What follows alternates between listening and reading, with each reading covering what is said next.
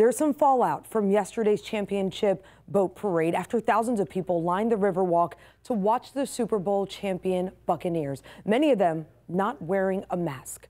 One face caught the attention of area teachers who contacted us. Hillsborough's Superintendent Addison was spotted in the crowd not wearing a mask, at least for some of the time. Our Liz Crawford has both sides of this story. A teacher asked us to look into the video of Hillsborough Superintendent Addison at the crowded Bucs celebration without a face mask.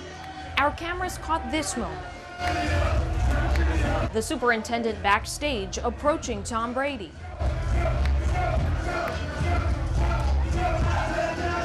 Before walking over to Mayor Castor and having this exchange.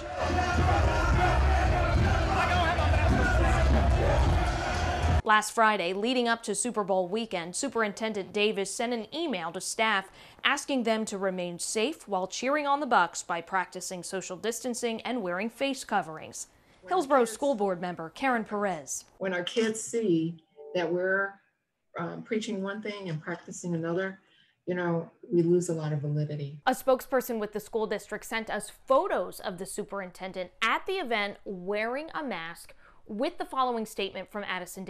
Along with several other local leaders, I attended the championship presentation at the port to celebrate our partners, the Buccaneers, and their historic win. I wore my mask throughout the event, only taking it off briefly for a few photos and then putting it back on for the remainder of the time I was in attendance. As I said in my email to employees and families last week, we should always follow CDC guidelines to stay healthy and safe, and that includes me. In hindsight, I should have kept my mask on for the entire celebration.